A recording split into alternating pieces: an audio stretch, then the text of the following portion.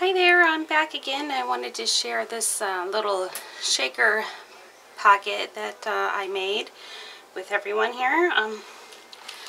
So this is what they look like. They are double-sided,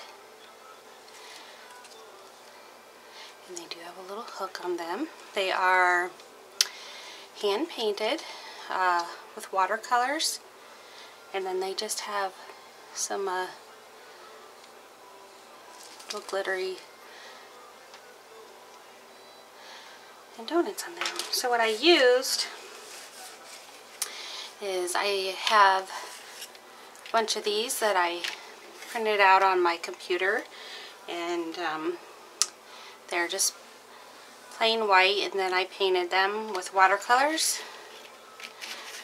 And then the donuts, I did the same, cut them out, and then I used my plastic, and then I used my fuse tool.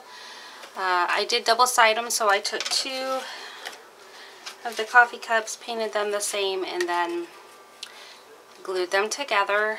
And then I just put them in between the plastic. I used my fuse tool to fuse around the edges, and then I put my donuts on the inside and my little glitteries, and then I sealed them up. So that's basically all I did. But yeah, if you guys would like for me to show you how I put them together, just leave a comment down below, and I'll try and get that up for you. Thank you.